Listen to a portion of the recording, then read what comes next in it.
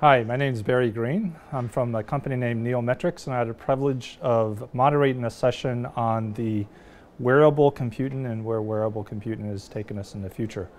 It was a session where we had a mix of a vendor, a security expert, and then a designer.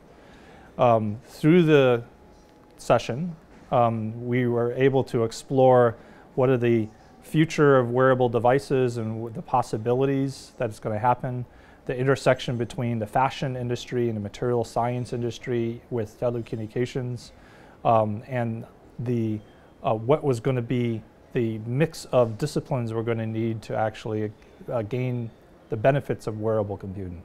We also explored what was going to happen as wearable computing actually gets integrated into the body, and this is kind of like very futuristic and in line with the theme of exploring the future, which is the theme of this ITU Telecom. And some of our speakers were exploring the possibility where computing is actually integrated biologically into your own body. We're already seeing some of that with healthcare and wearable computing that's not really wearable, but actually embedded devices like insulin regulators and devices for regulating the heart.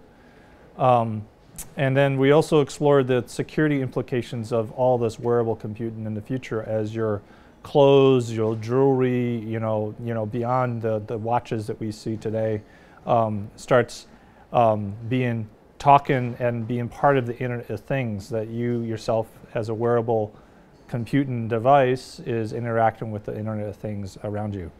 Finally, we kind of looked at some of the possibilities are today. We had Samsung come and bring several of their wearable computing devices, the watch, the headsets, and some of the other devices and how they integrated. So we had our audience be able to come up and everybody try out these different devices and participate with it.